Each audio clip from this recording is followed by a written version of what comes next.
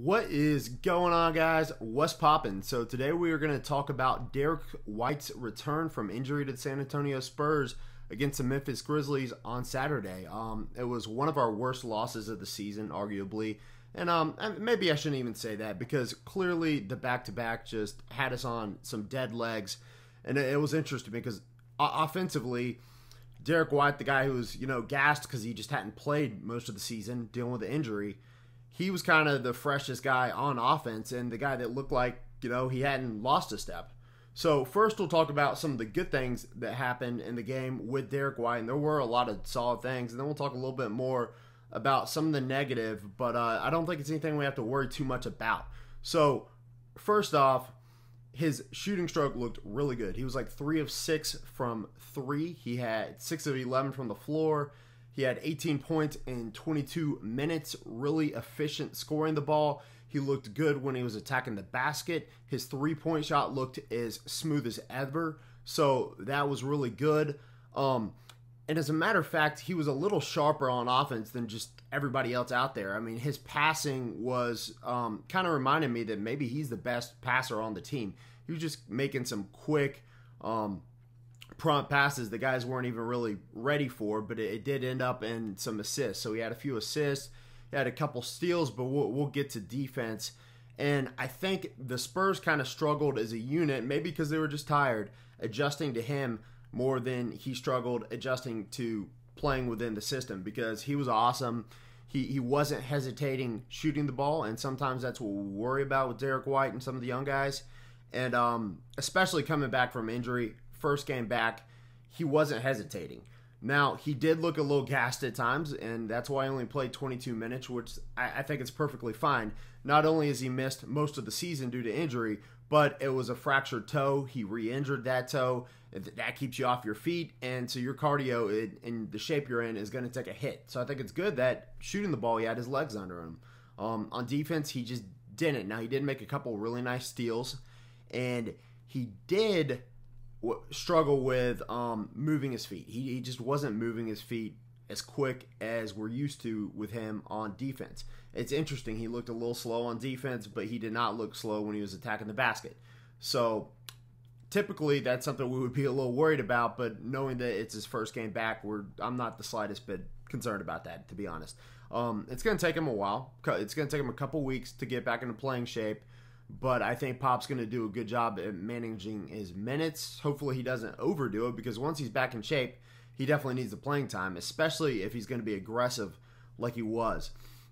But I think overall it was a very good performance. He hit a big 3 off the bench with 5 minutes left in the game or something, and he cut the lead to 5 points.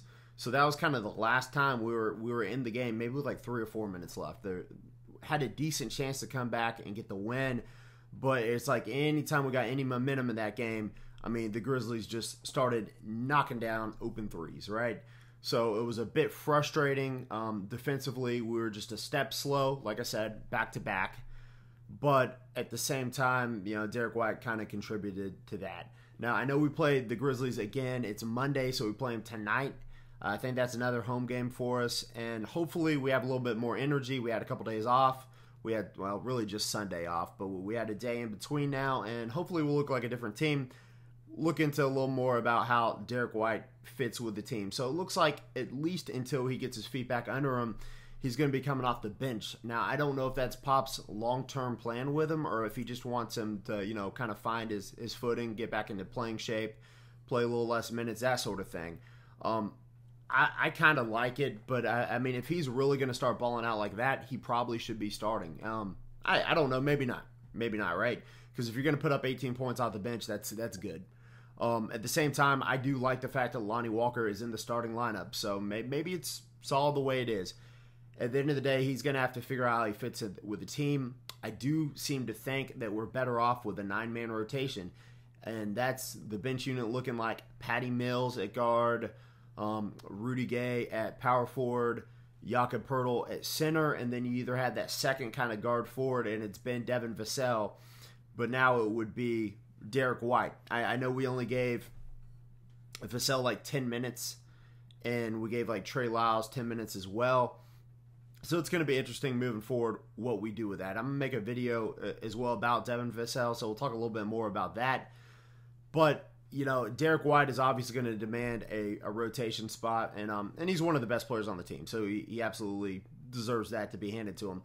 We can't forget that he was one of the major reasons why we were so good in the bubble. He was balling out then.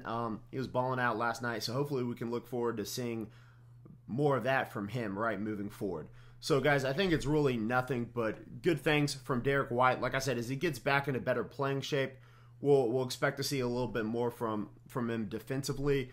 But that's pretty much it for today, guys. One thing we are going to have to look for at some point in the future, are we going to be able to keep all these guards? Is it going to be DeJounte Murray, Patty Mills, Derrick White, Lonnie Walker? Keldon Johnson can play the 3, but he's kind of like a guard too. Trey Jones. Got all this depth there, and you're lacking the really talented big guy.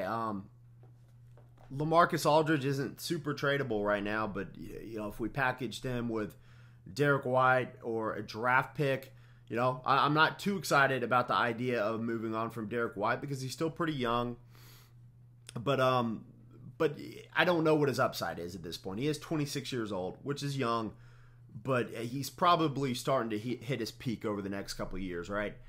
And at some point, I do think, could we package him like we did George Hill and a draft pick and potentially get like a higher draft pick in next year's draft or maybe the year after and get that big guy we kind of desperately need that we missed out on this year from not being able to trade up to get James Wiseman, right? So just kind of want to hear Spurs fans' thoughts on that. If you enjoyed this video, make sure you smash that subscribe button and the notification bell for some more Spurs content, and it's coming to you every week. And that's pretty much going to do it for today, guys. I'm out. Peace!